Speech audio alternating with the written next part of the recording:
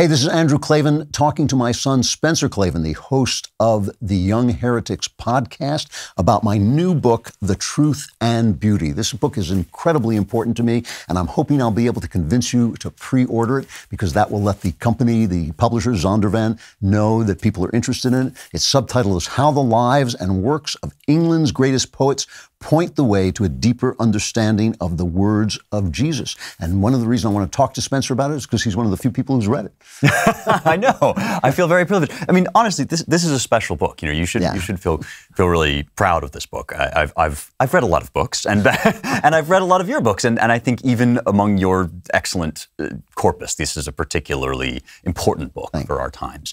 And one of the things that I thought was especially gripping, that really spoke into this moment, is this section in your book about women. It's about Mary Shelley, it's about Frankenstein, but you really show how it's about so much more than that.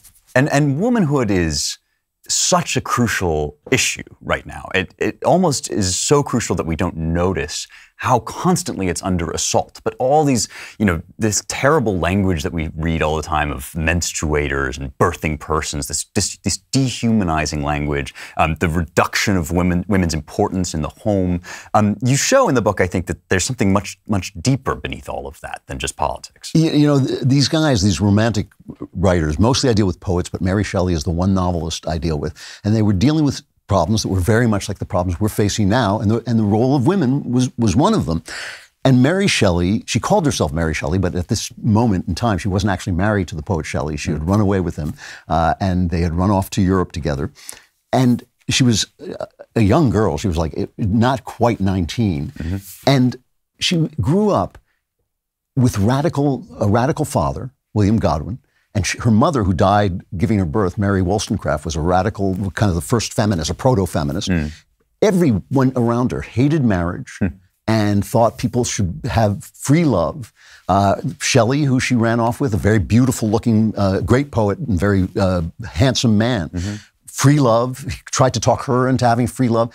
But Mary was this kind of devoted, sweet, feminine person who had made a god out of her father and then turned that and made a god out of Shelley.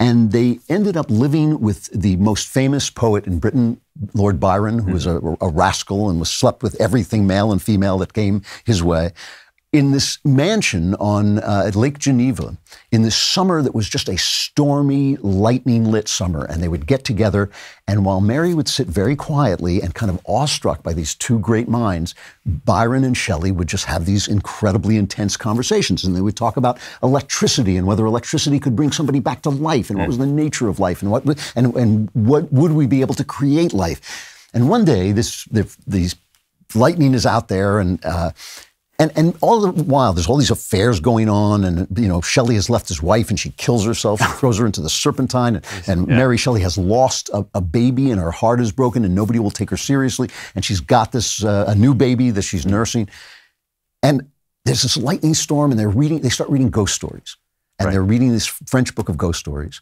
And Byron, who is always very commanding presence, says, "Let us all write a ghost story. We're all going to, each one of us will write a ghost story, and we'll read them together." So two of the greatest poets who ever lived go off to write a ghost story, and they fail. They don't do it. And there's another guy there who ultimately does write a story, but it takes him forever.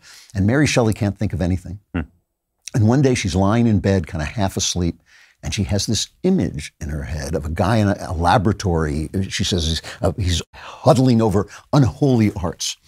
And she gets the idea for the novel Frankenstein. And she invents the science fiction genre. There's some stories that they say are science fiction, but the first real science fiction novel is Frankenstein.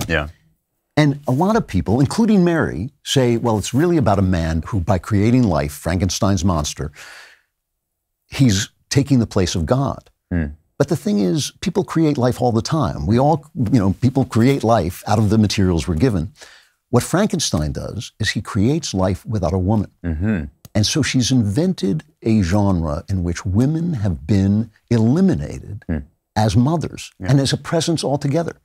And the horror of that, which imbues all through the story, the horror of a life without women, it's written throughout the story, is really what this first science fiction novel and many of the science fiction novels that come after it are actually all about. Wow, it's remarkable. I hadn't thought of it as the first science fiction novel until you pointed this out, but it's very poignant, the story of the creation, which could be its own book. I mean, all of these stories that you tell in the book of the different interactions between these big personalities. But it speaks to something that I see a lot in modern times, which is young women who feel a deep yearning to live out their nature as women. That is to start a home, raise a family, be taken care of by a man so that they can take care of a child. I mean, all of these things are deeply in the hearts of many young women.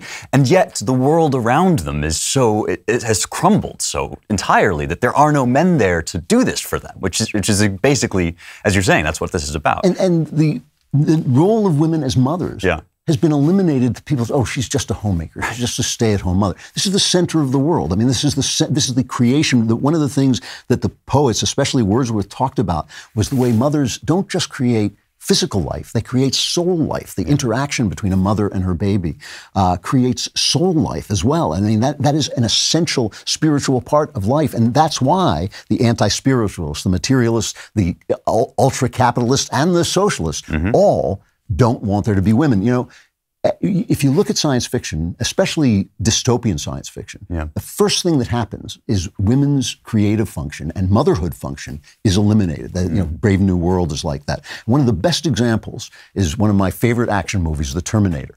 Forget about all the sequels, because the great idea of The Terminator is in that first movie. Right. Machines have taken over the world. Humans are under attack and under extermination. There's a single hero who's fighting back. So what do? They go back in time to kill his mother. Right. Not him. They go back in time to kill his mother. And who is his mother? Before the sequels, before the feminists get to the story, she's just a girl. She just cares about her hair and going out and having fun, and she's just a girly girl. Yeah. And that is her power. That's her superpower. The power of femininity is the power of humanity. It's the power to stop men from turning the world into a machine world. Absolutely. I mean, you see this going on all the time now, and it passes over the news. In Virginia, the school boards are suffering some attacks from evil right-wingers. It's not evil right-wingers, it's mothers, right? Mothers who make the world go round. Yep. And underneath all of the transhumanism, the chest feeders, the birthing people, all of this woke nonsense, underneath it is this profound truth that the only thing standing in the way between the left and a kind of dystopian, Soviet-style machine world is womanhood. And no wonder they wanted women to leave the home, because they when they're at home, they see what's going on and they get ticked off. It's just amazing. All of the issues we're dealing with were dealt with by these genius writers. And as you say, this book is not just about looking at the text. It's also looking at their huge lives, the lives they lived, the great stories about them that I just loved telling. Please pre-order The Truth and Beauty, How the Lives and Works of England's Greatest Poets Point the Way to a Deeper Understanding of the Words of Jesus. It will be out in hardcover. This is an advanced reading copy. That's why it's a softcover. And also I'll be recording the audiobook as well.